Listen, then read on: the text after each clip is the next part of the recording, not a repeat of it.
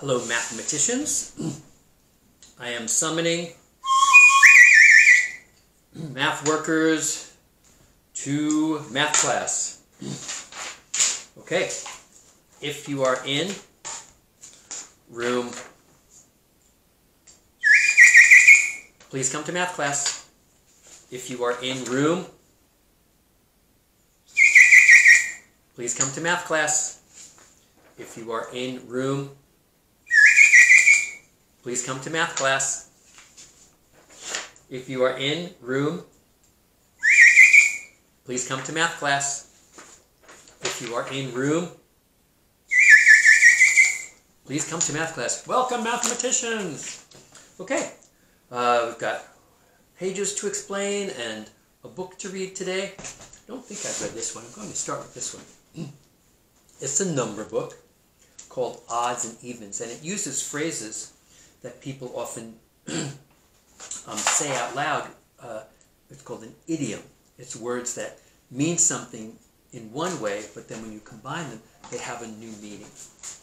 Odds and Evens by Heidi Gonell. Gonell, I think. It looks at idioms in a way of using new number words. First one's called a one-horse town. Right here, there's number one is highlighted with all the numbers that will be referenced. A one-horse town is a phrase meaning a small place. There's only one horse in this town, a one-horse town. It's like here's a city, which is big, but one horse, a one-horse town would be a small place. Two in the bush. It's part of a phrase, a bird in the hand is worth two in the bush. So if you have something in your hand, it's better than having something that you think about that is someplace else. Two in the bush, that's elsewhere.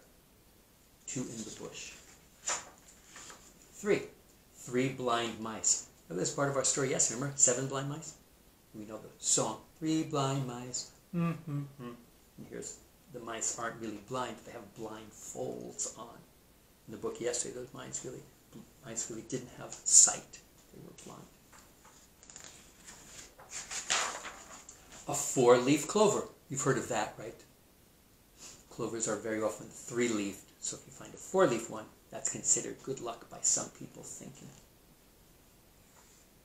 And here's 3 clovers floating around behind the pig, and right in front of it is a 4-leaf clover. The 5 senses. So some of these are facts like that, 4-leaf clover or 5 senses. The other ones are things like an idiom, a one-horse town. So 5 senses. 6 of one and half dozen of the other. That's another idiom. It's a phrase meaning it's kind of the same thing. 6 means 6. Half a dozen. A dozen means 12. So division makes it half. Half of 12 is 6. 6 of one, half a dozen of the other. It means it's kind of all works out to be the same thing. 6 or 6. 6 of one kind, half a dozen of that kind. They both mean 6. So it means kind of equal. 7th heaven is a way of describing something that's really super special. I'm in 7th heaven. Which means I'm really liking what I'm doing, or thinking, or seeing, or a place I'm in, or food I'm having. I'm in 7th heaven because I have my family with me. I'm in 7th heaven because I'm going on vacation. 7th heaven. Behind the 8 ball. Behind the 8 ball is another phrase. 8 ball in billiards or pool is the black ball. Has special meaning and symbolism and weight in the game.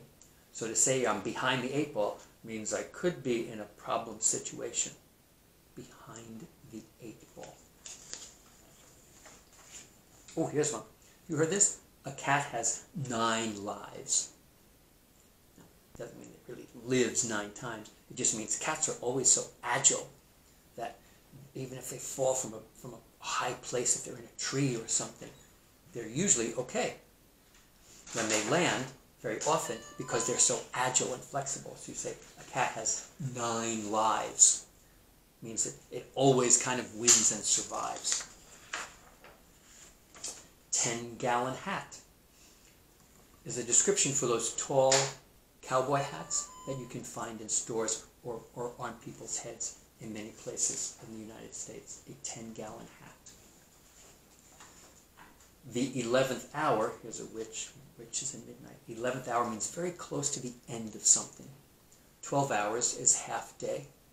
So the 11th hour is close to that half day point, or 24 hours, the second 12, 11, there's 11 in the morning and 11 at night. The 11th hour means close to the end. The clock strikes 12. You know, in the Cinderella story, it means things are going to change for her. So the phrase, the clock strikes 12, means things are kind of over, pretty much over. And a baker's dozen. 12, it means a dozen. But very often, if you go to a bakery and you buy 12 something, the baker gives you one more as a courtesy and a thank you for buying so much. 12 is a lot. So there, if you get 12 bagels, the seller might say, oh, let's make it a baker's dozen, and they give you one more for free.